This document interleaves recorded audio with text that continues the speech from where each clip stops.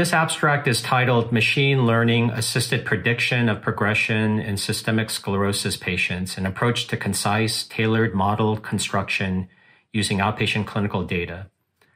The lead author is Nina van Leeuwen from Leiden University Medical Center in the Netherlands. There's great heterogeneity in systemic sclerosis with respect to disease severity. Guidelines for follow-ups are mainly based on expert consensus and advocate for annual assessments. The overall aim of this abstract was to develop a prediction model to guide annual assessment in individual systemic sclerosis patients in line with their particular manifestation and disease course. A machine learning approach was used to develop a model that can identify patients without disease progression. 492 systemic sclerosis patients were analyzed with a range of follow-up from 2 to 10 years.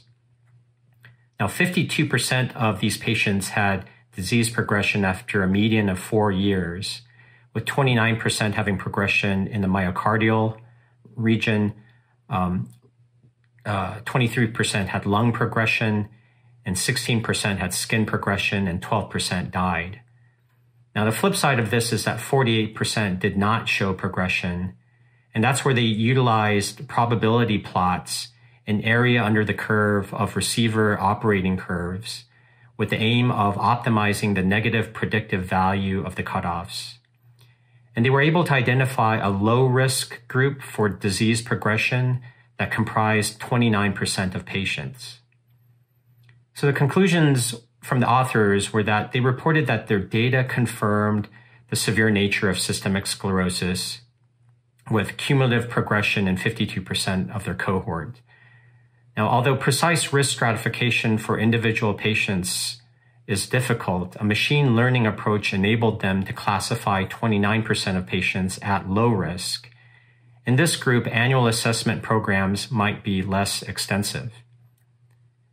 Now, indeed, this study is a sobering reminder of how severe this disease can be in many patients. And in order to identify patients at risk, the authors used a machine learning approach using 90 independent patient variables to predict progression. But it really depends on which variables they used, the quality of them, the accuracy, the availability of the variables. And this will obviously depend on many factors, including the users who enter the variables, the source, the type of health system, and the local processes involved. So obviously external validation is needed, which may need tailoring of the approach by country, region, and how data is captured and used by the system. But an objective, tailored approach is needed, and using machine learning is a promising way to do so.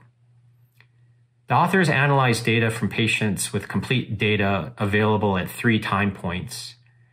So adherence and loss of follow-up may be important factors that are not necessarily captured in this study. And this is important especially in health systems like that in the US, where there are issues of healthcare coverage and inequities of access. And lack of follow-up or disrupted follow-up could be incorporated in future external models to define better who's at lower and higher risk. Now, experts assess test characteristics to assess cutoffs for low, intermediate, and high risk for disease progression.